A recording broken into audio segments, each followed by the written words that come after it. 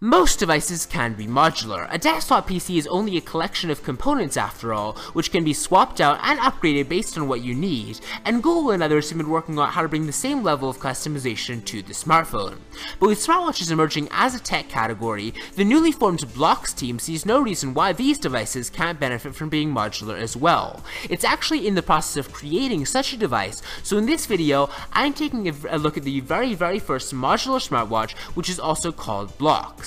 Now, it's easy to grasp the potential of a modular wearable. If you want insane battery life, for example, you can turn the whole band into a secondary power source. But that's only the beginning. You could add so much to a wearable device that would make it useful for virtually every circumstance. For instance, if you wanted a lot of fitness tracking, you could add a gyroscope, an accelerometer, a heart rate monitor, and a blood oxygen sensor. Or if you were wanting to go on lots of hikes, you could pair it with a GPS module, with one packing an altimeter, a thermometer, and a barometer. There's just so many possibilities that you could get from this wearable, and basically it's anything that third-party module makers can dream up.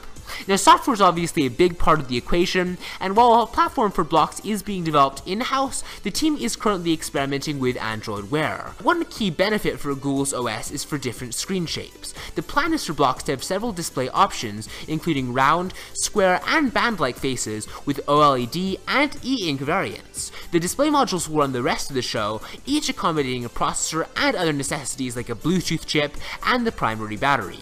Obviously, different things will be more expensive than others, so you'll need to look at basically what each component costs when you are making a mod for this smartwatch. But with that said, Blocks is a lot to refine, but it really could be a cool device when it does come out. A basic package with all the functionality of your standard smartwatch will probably be in the $200–250 range, which is actually pretty reasonable, especially when you're comparing it to other smartwatches, and a premium tier with additional modules will probably be slightly pricier, obviously, probably around $300–350, and what I'm hoping is you can just buy individual mods on their own and then swap it out on your own. That would be a really cool idea.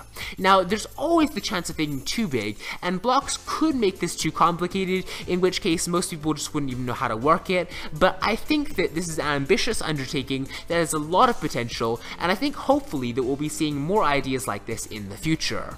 Let me know what you think of the Blocks smartwatch in the comments below. Please be sure to give this video a thumbs up if you enjoyed it and you're excited for this device, and I will see you next time. Bye!